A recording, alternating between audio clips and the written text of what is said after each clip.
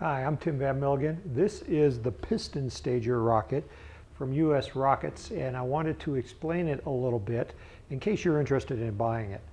As you can see, it's a two-stage rocket. Down here we have the bottom stage, and up here is the top stage. What's unique about it is in the middle is a piston. Now the purpose of the piston is to kick the top end off quickly so that it goes higher and faster. And you can see if I pull it out slowly, you can see the piston expand. So basically what's in here is a bulkhead with this tube attached to it, and it slides forward and aft. And as it fills up with gas, it pushes it forward. When it gets to its full extension, it will pop off and kick the top end higher. Now, the instructions for this rocket don't come with helpful hints on how to set up the ignition of this top stage motor. Let me pull it apart here and I'll show you what I did. So here is the important part here. The top stage is pretty basic. You'll have your rocket motor down here, and the igniter will go into there like that, but you'll need to ignite that electronically, and I'm going to use the Perfect Flight timer, and it's set at 3 seconds. So from the ignition of the bottom stage, that's when it starts timing. So it starts timing at liftoff. And then after 3 seconds, it fires off the electronics. Now the instructions don't say where to put the electronics. Before you build the rocket, you're going to have this coupler here, and I didn't glue that in because that's where I'm going to put my electronics. And inside here, this is the piston. It just slides in and out like that. So I'll put that aside. I'll put that aside for right now. So the electronics, what I did is I just took the coupler, and this is the way the coupler will come. And the only thing that the kit didn't come with is an extra bulkhead. So I had to cut 2 pieces of plywood, and I glued them together so that it makes a little cap. And to keep the cap on, I just took some wood blocks and I glued them on the inside, and then I just ran a tap through there to hold the screw like that, so that when I put it on,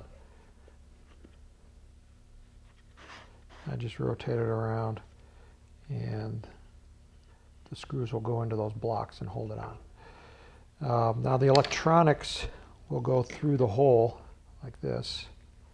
So my igniter is going to be attached to there. And there's really nothing that holds it in here except for some blocks of foam. And that will work just fine. It doesn't have to be, rock solid in there.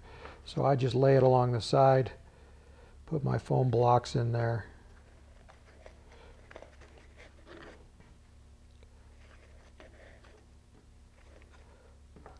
And then I'll put the cap on. And there's another screw right here. You get how that goes. So you just screw it together.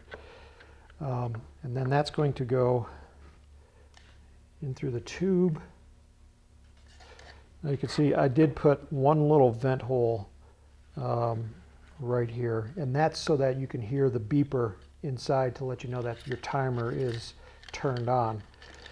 And then also I have friction fit on that coupler, but I'm not going to trust the friction fit. So what I went ahead and did is I used a little bit these nylon shear pins. And you can also just use these to hold the rocket together. And the only purpose of this is to make sure that that coupler doesn't come out during flight. So I've got 2 little screws. Here's one. Okay, so that keeps the coupler from pulling out. And then I do have the one little vent hole that I was talking about here, just to let the sound out. Okay, so then this will run through the piston,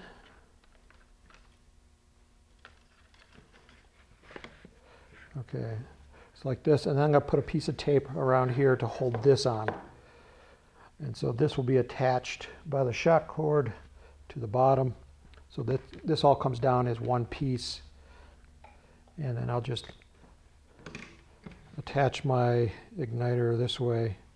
I'll just wrap it around and then put some tape over it so that the igniter's ready to go. And that's how I'm going to launch it. Okay, this is a two-stage, a G to a C. G to a C.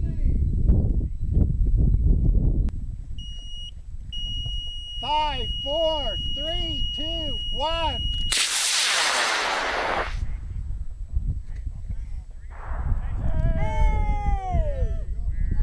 I didn't see it, but I heard it. Yeah. I don't see recovery on the fin can. There's the upper There it Upper goes. stage is coming in. Undershoot.